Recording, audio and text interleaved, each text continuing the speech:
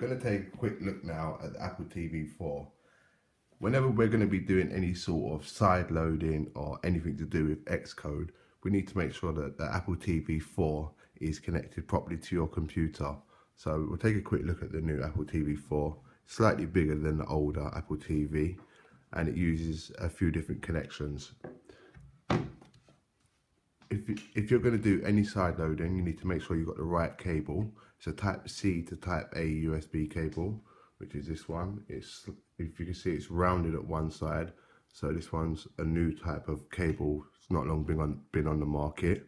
You can pick one up from Amazon for quite cheap. So you get yourself one of these cables and make sure you've got your power lead, and you just connect your cables into the back. So you've got your two cables in, your power and your USB, and you plug your other end into your Mac PC. So we've got the light on, we've got both cables connected, and that's how you connect it to your Mac. And now you'll be able to side load with the any apps you want to your Apple TV, and this is how it's all connected. Hi, in this video I'm going to show you how easy it is to reinstall your applications back on your Apple TV 4th generation if you've updated it to the latest firmware and it's wiped your apps, or you've just decided you want to update to the newest version, the latest version. First, go to entertainmentbox.com and go to the help guides and click everything Apple. If you scroll down a little bit, you'll see download apps for Apple TV 4. If you click this, it takes you to another page. From here, you need to download iFunbox.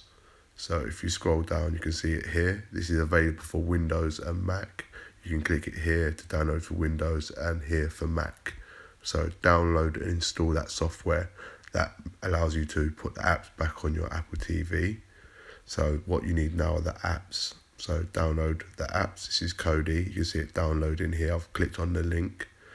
And there's also other apps, there's Provenance and the browser as well. So I'll download a few of these apps. I won't download them all.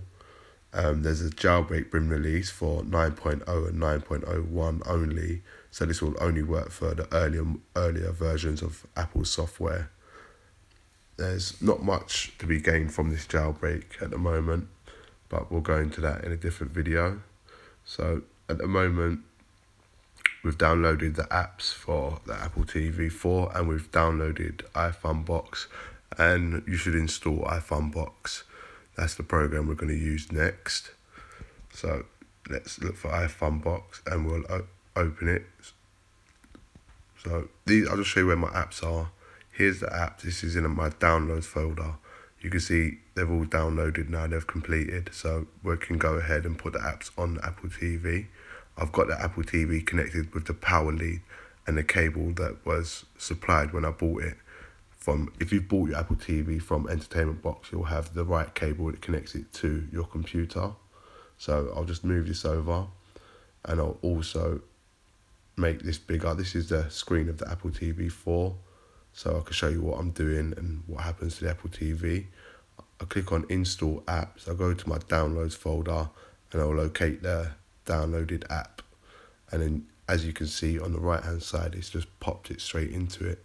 So I'll show you again. I'll click Install App, go to my Downloads folder, and I'll put the browser on. I'll click Install, and you can see how quick that installed. The Apple TV browser is now on there. I'll go again.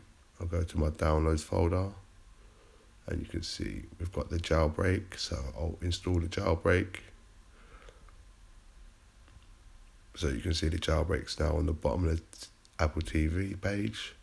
I'll keep going, see what else is here. Kodi takes a little while, so I'll do that last. I'll use Provenance next. So that goes on quite quick as well. Kodi takes a little bit longer as it's a bigger file. So we'll just download that. That's going to take a couple of seconds to install onto the Apple TV. So you can use this method if you've purchased a service from us. If you've purchased an Apple TV service, we register your UDID number with Apple, and that allows you to easily sideload these apps onto your Apple TV device. Or if you've purchased your device from us, your UDID number will never change. It is like your identification number for your device. So you can always use this method to install apps back on your Apple TV. We'll just wait for this to finish. It shouldn't take much longer.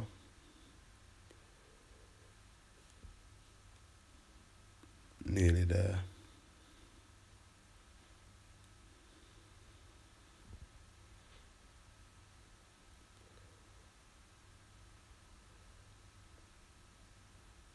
So as you can see, Kodi is now on the Apple TV. I'll just make this a little bit bigger so you can see the apps what I've just put on here.